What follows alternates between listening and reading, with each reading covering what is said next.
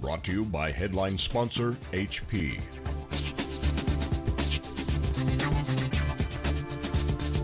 Here are your hosts, John Furrier and Dave Vellante.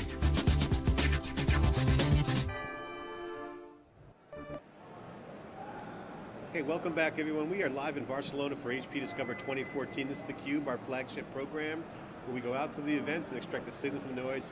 I'm John Furrier with Dave Vellante.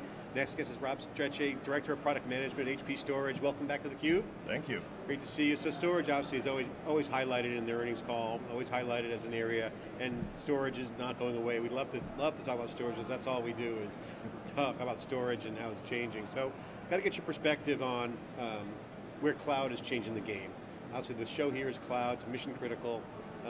3PAR has been a huge success part of HP, but now OpenStack is on the radar. I've had people tell me at the last Amazon event, you know, I trust OpenStack over Amazon mainly because the venture capitalists know what's going on in OpenStack, and there's more enterprise action going on in OpenStack. Obviously, even though Amazon certainly is putting out their own storage for their world. So you got OpenStack, you got on-premise storage. What's going on? Give us the quick tutorial of what's the current state of storage with cloud data center. Sure. So I think the great thing about OpenStack is that it's got a lot of momentum. Back in Paris, about a couple weeks back, there was about 9,000 attendees that are actually contributing into OpenStack, almost as large as VMworld was here in Barcelona. So if you look at that group of people who are actually building into OpenStack as an open source product, and you see how we're able to leverage, for that matter, from a storage perspective, we actually, into our Helion OpenStack distributions, we put it into the open source community, and that's how it's picked up in Helion. So a lot of it is the momentum, the openness, and giving our customers a lot of choices around how they build their clouds and how they go forward with things like OpenStack. So 9,000 people at the event, that's sizable. It's significant. And a lot of those people are actually writing open source code. So it's not just the people who are traveling there. There's a good number, probably about 80%, where it was their first OpenStack event. And I think that shows a lot of the momentum that's picked up, especially here in Europe. It's always been big in America. Again, having choice and looking to build a hybrid cloud, and you'll hear a lot about that from HP in general, about how you have on-prem and off-prem, and how do you marry those two, and a lot of people are looking at OpenStack as being that bridge. So what's the state of OpenStack? Maybe you can help us understand some of the key components, and generally, and then specifically, HP's contributions and roles. Where are you guys fitting in? Sure, so for the Juno release, and it's out there actually on, they have a web page that actually tracks who's contributing how much into what parts of it. HP contributed for the first time, was the largest contributor to OpenStack in the Juno release, which is the J release that just went out. And I think that just shows HP's commitment. Meg's talked about it. You'll hear more about that over the course of this entire week, but I think that our big contributions from a storage perspective is really in the Cinder, which is the block storage portion of it. If you think of it, Cinder block, kind of the play on words, that's kind of how they try to do it. We're also working for Kilo, which is the K release coming out in April, on things such as Manila. If you think of Manila, what does that sound like? A file folder? Well, it is the file services driver for OpenStack. So you guys did the fiber channel driver for Cinder, right? Correct. We did one that works with our 3PAR storage, and also works iSCSI with our 3PAR as well as our store virtual product set as well. And then you guys are a main or the main contributor, you're saying, for Manila, is that right? We are one of the main contributors for Cinder, along with a consortium of other vendors that are out there, and we are working with that same consortium on Manila. Manila is actually pretty much leveraging work that was already done in Cinder, and bringing it to the file. So where does Swift fit into this? Does Manila essentially replace that? Does it get subsumed into Swift? It's another access. It's a third access methodology. It's pretty much one of the more popular ones that you hear. If you hear, like we were talking, Amazon, you kind of contrast Amazon's their API set with Swift, and Swift is kind of that S3 API. Yep. Well, Swift is that for OpenStack. And then Cinder would be the elastic block storage analog. Correct, right? Exactly. So, yeah. so how should customers think about them? OpenStack more open. Yeah. Okay. Yeah, is it more functional? Will it be more functional? What more should we know about them? So I think it's still early on. I think if you look at the competing things that are out there from VMware, from Microsoft, from Citrix, other vendors beyond ourselves who have their own distributions. We have our Helion OpenStack and our OpenStack Community Edition. There's people like Red Hat, Mirantis, and others like Canonical with their Ubuntu that have very full-featured but proprietary or extensions on OpenStack to make it easier. I think OpenStack itself alone is still working through the kinks of getting to be enterprise ready. I think if you're going to go down the OpenStack route, a lot of our customers have actually hired people who are contributing back into the community, because you need that developer mentality to really get OpenStack going full throttle. So Rob, a lot of people are confused about the business model with OpenStack. They hear open and they think, oh, it's like a dupe, nobody's going to make any money, it's all going to be free. But can you talk about the business model, how you guys, because you really don't care if there are different distributions. Obviously you want, Helion to do well, but right, exactly. There's a different, from a storage standpoint, you want your products, your software licenses, your hardware products to be compatible with anything that's out there. But so can you talk more about the business model? Sure. For us, we see a lot of our customers going towards OpenStack, and they're looking at how do they have choice at a hypervisor and at kind of that management control plane. If you think of OpenStack, they have the word software-defined storage in there, and they have the word of software-defined control plane, which is the manageability features. That is done through other things like Nova, which is compute, and that's the driver that does being able to look at the processor and understand how the processor is being utilized and do multi-threading and things of that nature, and high availability, in concert with how it works with our Cinder block driver. So I think when we look at the business model, we want to be there for our customers if they're going that way. And we see that in a lot of our service provider customers, especially here in EMEA, that in Europe they're really looking at, if not implementing, clouds based on this. At OpenStack in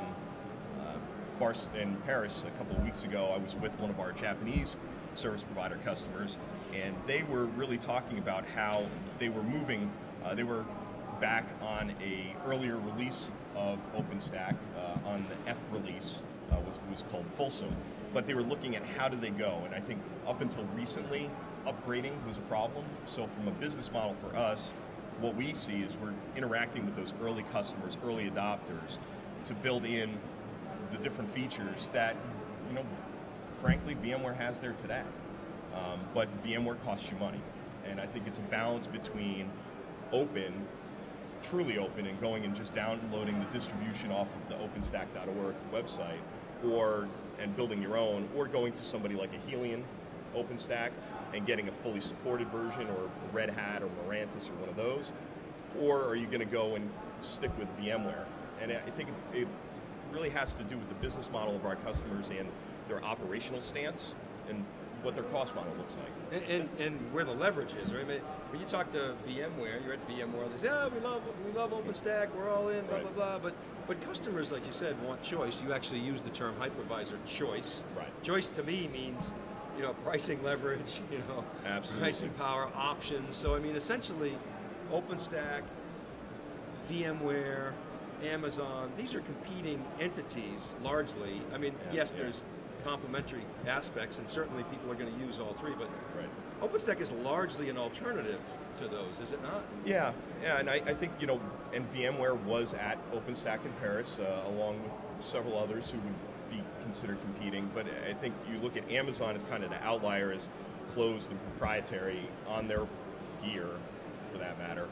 They're doing some things to open it up a little bit, but I kind of look at it as VMware has a lot of the full-featured, the richness out there today.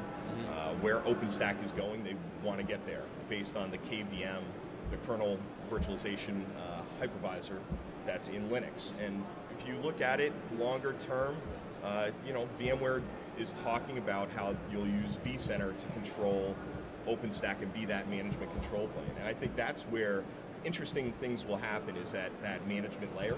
And it will be interesting to see how it all shifts from that. Well, what can we learn from other open source? I mean, you remember the Linux, Unix Absolutely. discussions. Oh, well, Unix is so much more functional. Those days are gone. So project 10 years out, why wouldn't OpenStack have the same rich functionality as Amazon or a VMware? I think it will. I think, honestly, it's good for VMware customers as well as people looking at OpenStack, because I think it's pushing innovation. And if I look at where we want to take it from a Helion perspective and what we're doing on our storage side, it's about driving the enabling technology, but that just means that VMware has to go that much faster to stay ahead with the richness. And I think it's, what we're seeing, also, as we've learned in the hyper-converged spaces, it comes back to simplicity. And I think right now, OpenStack is not simple.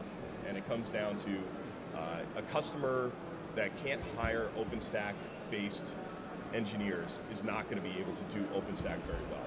They're not going to be able to keep up with the distributions, the packages, the updates. They're not going to be in the stream. It's going to be tough for them. They're going to look to a vendor like ourselves with our Helion OpenStack, or to somebody like a Red Hat or others, to really keep them up to date and to bring that simplicity. But still, the feature richness is going to come from people innovating around the ecosystem. And I think there's a play there for VMware too, longer term. And I think it all depends on where they go with ESXi and vSphere, and how do they really embrace it, or do they not? And I think they do have a play there, though. The question that I want to ask you is on OpenStack Europe versus the US. Obviously the Paris show, not well attended by standards in the US. Obviously the Silicon Valley event was momentous through for the industry, with the industry was packed house. theCUBE was there, we had a great time. But it's a travel, it's a pretty big travel, but it's a different focus. I've heard people say a lot of telco conversations. What's different? What happened in Paris and what's happening here that's different than North America? Yeah. Because always you hear about the same, enterprise here in Europe's a little bit different. What are you seeing as different kinds of conversations? Yeah, the conversations do, especially in the cloud space, tend to be different in Europe than they are in the States. A lot of telco conversations, and you would kind of look at it as smaller telco or clouds, and I think a lot more of them. It's more fragmented market over here because you have so many countries with so many different laws, even though the EU permeates around, but they still have different pockets of clouds that have allowed people to uptake. But I think what they have learned is that adopting things like OpenStack and moving rapidly towards an open architecture can help them on their cost curve. And I think that's where OpenStack in Paris was a lot more geared towards getting work done on the standard itself versus being the trade show aspect of it. Although a lot of nuts and bolts being talked about. A lot of nuts and bolts being turned and talked about, and I think a lot of people figuring out, okay, this is the best way for me to proceed forward with that as well. So a lot of people have questioned the progress of OpenStack. Obviously, there's pros and cons, consolidation. You're seeing Cloud Scaling was acquired by EMC, Randy's company. Some say at a yard sale. We've known Randy, guest of theCUBE many times, always dynamic to talk to. Obviously, other acquisitions, you saw Josh McKenty go to Piston, who's the founder. So there's a lot of stuff going on behind the scenes. HP Eucalyptus. Eucalyptus, and Martin. So, consolidation is always good. You're going to see some, I think some good progress here. So I want to get your take, not so much what's going on in the scuttlebutt in the industry. We have a good handle on that. Happy to report that another time. But inside HP, I'm almost imagining, if I'm inside HP, that similar conversations are happening inside with senior management and down in the trenches. Obviously, Cloud Group is well funded. We've seen them at all the events. Monty's awesome. He's on the board. We have 2 HP board members up there. Awesome people interviewed on theCUBE as well. So big bet on OpenStack. Big. But you're in the storage group. So have the fiefdoms talking to each other? What is the conversation inside HP?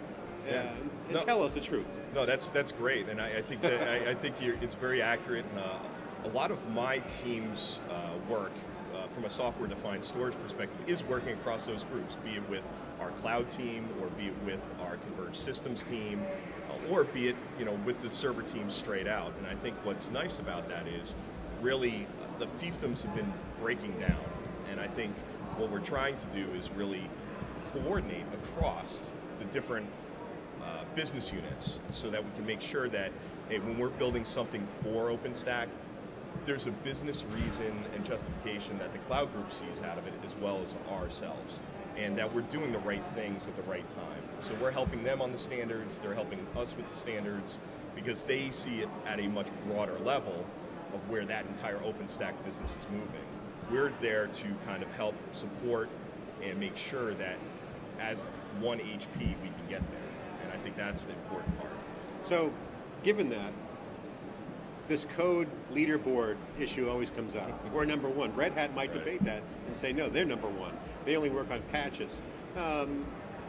What defines number one? I mean, give us a taste. I mean, are you including every single code contribution, including QA, or is it core code? I mean, what defines that? So I was including everything, right, all over the top. And I think that, to your point, when you look at the top four, we're all in about the same space from that perspective between us, Red Hat, and IBM, and some of the others who are out there really contributing. And I think it just speaks to it being a great way for us to move that standard forward. And I don't get as hung up on the leaderboard as the progress we're making with our customers and seeing them implement it and actually leverage the technology. It's really more of pimping up the fact that you guys are big contributors. Absolutely. And not an insignificant player at all.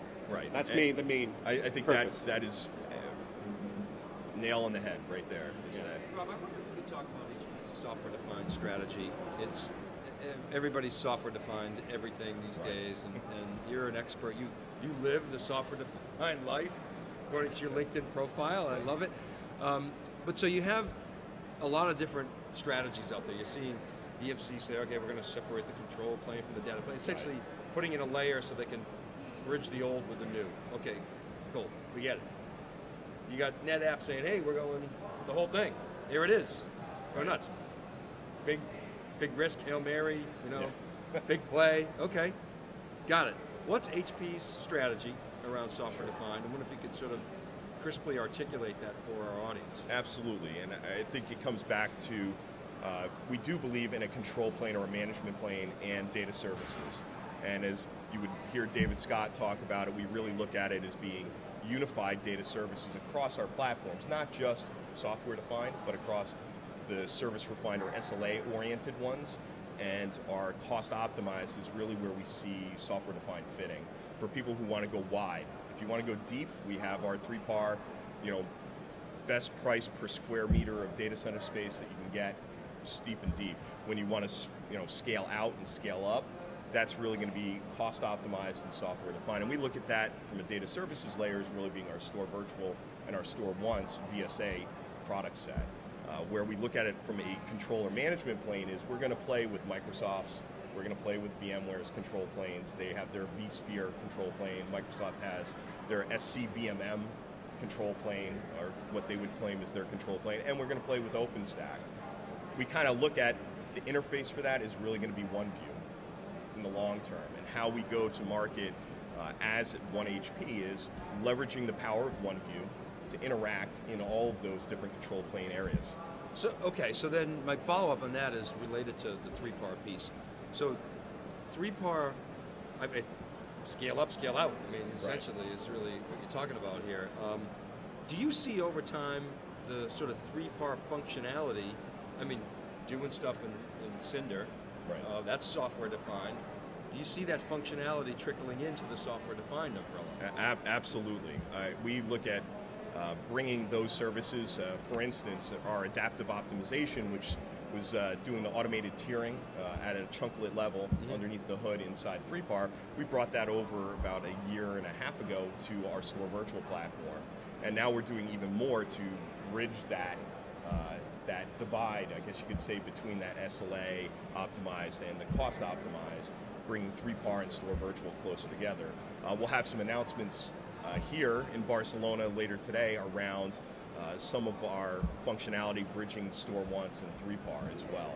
And that's going to be really exciting. And we kind of look at that as a way to get out there and bridge the gap between what had been, quote unquote, physically constrained, and how do you bring that broader for people who may not need a 3-par, but they want that full, rich set of features, absolutely. And I think another area of confusion in software defined is people say, oh, well, it's all software, so it must be software defined, but I think of it as more than that. I mean, and I wonder if you could weigh in. But the ability to, through an API, programmatically provision infrastructure and deliver an SLA and change that SLA, through absolutely. Code and automate that. I mean, that to me is software defined. Is that a fair sort of way to think about it? And I wonder if you could add some color to that. I think that's a great way of breaking it down for the customers. And a lot of what we talk about is how do you have REST-based APIs that are published open APIs so that if you're using OpenStack, if you're using VMware, you know that there's going to be a way to do integrations. Or if you are out there and want to write directly against those APIs because you have a particular application and business need that needs to, say, take a snapshot at a certain time during the day at a certain interval, we provide that out to our customers in that REST-based API, which is using web-based technology. I think that what you'll find is that we look at the control plane as being a place that we need to be able to play in a lot of different environments. And I think that is really why we've taken that more open approach to the control plane versus saying, hey, you have to buy our control plane and our control plane only. So software companies, Rob, they always want to commoditize hardware, right? That's what good software companies do. Oh, it's just hardware. Yeah. Put the value into our software stack. So you're sort of used to that with Microsoft. VMware now with vSAN is taking a similar path. But storage has always been really hard. Right. And that's been sort of a heat shield against the commoditization trend.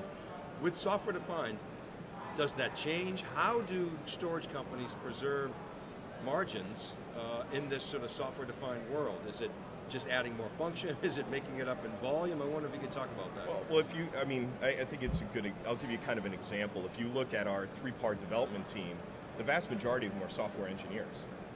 3-par is software defined inside the box. It's just hardware enabled. And I think it's the difference that there are going to be certain things that you need hardware for to actually increase the performance of that or do special features and things of that nature that just can't be done based on the process. We have a long relationship with Intel, and we do some co-development with them, and we look at how do we leverage those. But at a certain point, the ASIC that's in the 3-par does some special stuff that you really just can't get at scale to maximize that data center space like you can with a 3-par system. Software will have the features, but it may not scale to the same way that a 3-par system can, from a density perspective especially. Well, I got to ask the R&D question. Where's the development coming from? Inside the storage group, cloud group, and can you comment? We're seeing some comments on crowd chat in the crowd about HP Labs not having anything under the table with OpenStack. No mention of OpenStack and HP Labs. So is HP Labs doing any R&D? Are you guys doing any? So you can kind of look at... or is it all being done in the open? It's all being done in the open from a perspective that there is innovation going on at HP Labs, but that's usually a further out type of approach where they're doing things now that will show up 5 years from now in productization. Specifically to OpenStack. And stuff that can be leveraged into OpenStack. So you know of stuff going on in HP Labs that's OpenStack related? There is stuff in HP Labs that's OpenStack related. Okay, yes. That's good. That's what I want to get that out there. Yes. So folks out there, HP Labs is working on stuff. They work on stuff without being specific about it. But usually HP Labs has got the propeller heads. They're doing some really cutting edge, really far out there. Probably imagine around power and cooling, software, weirdness, memsters, all that stuff. Yes, and I think you look at it and how do you deal with, because at the end of the day, software still sits on hardware. I don't care if it's a server or a purpose-built 3-par array, you still have software on hardware. And we happen to be a full stack integrated company where we know what's going on at the hardware level. So what about open compute? Obviously, we cover that show as well. We love open compute. It's got the same ethos as open source. Some say there's really not a lot of meat on the bone there, only for high-end dudes doing their stuff. at large scale, whether it's on build your own telcos. What is the status there? Because obviously it seems like a perfect fit with OpenStack. Yeah, I look at open compute as being, it has to make sense, and I think it goes back to, are you going to build your own? Do you have a core business that if you go and build your own servers, that's going to lower your operational costs or give you an operational advantage over your competitor? Those are the people who go to open compute. I think for the vast majority of people, buying a server at cost and seeing the cost continually coming down from that perspective as the processing power goes up will be great. And I think open compute kind of will play a role, but not as a significant role as OpenStack. Rob, really appreciate you coming on. Quickly get you the final word in. What's the big announcements on your converged and your software-defined storage? Give us a taste of what you guys are talking about. Sure. So we were talking about hyper-converged. We launched our CS200 families, where we announced our Store Virtual and our Evo line, and we'll be talking about announcing and shipping our Store Virtual CS200 later today. Okay, we are here live on theCUBE here in Barcelona in Spain, covering HP's European customer event, annual show here in Europe. Obviously great attendance, record attendance again, and we are here inside theCUBE, getting all the data, sharing that with you. Join the conversation on CrowdChat, crowdchat.net/HP Discover. Log in, be part of the on-the-record conversation. We'll field some questions from there and be part of the crowd and join theCUBE, join HP Discover. We'll be right back after this short break.